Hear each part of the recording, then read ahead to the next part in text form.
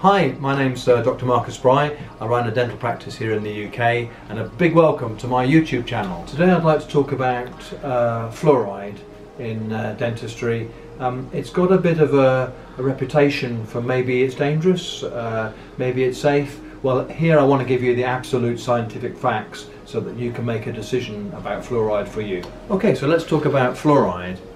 It's a slightly controversial subject, but in my opinion as a dentist, there are very significant advantages in having fluoride in toothpastes, and also perhaps even fluoridating the water.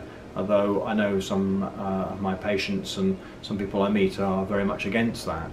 But what actually happens is when you have some fluoride, it goes into your teeth and it strengthens your teeth. It makes your enamel less susceptible to acid, and when you eat something sugary, plant bacteria turn that sugar into acid, and the acid erodes your teeth and produces a cavity.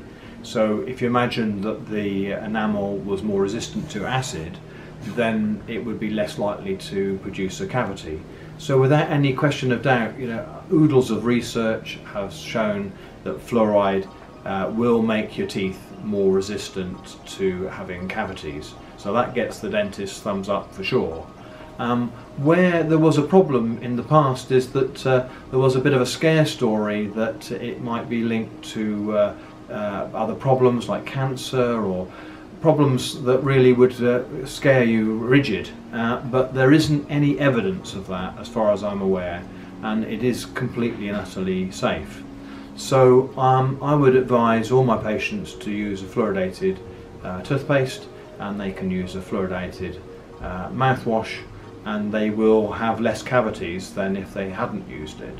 So that is simply why dentists are bonkers about fluoride. So I hope that puts the situation straight. Thank you. Please like, share and subscribe to keep your smile for life.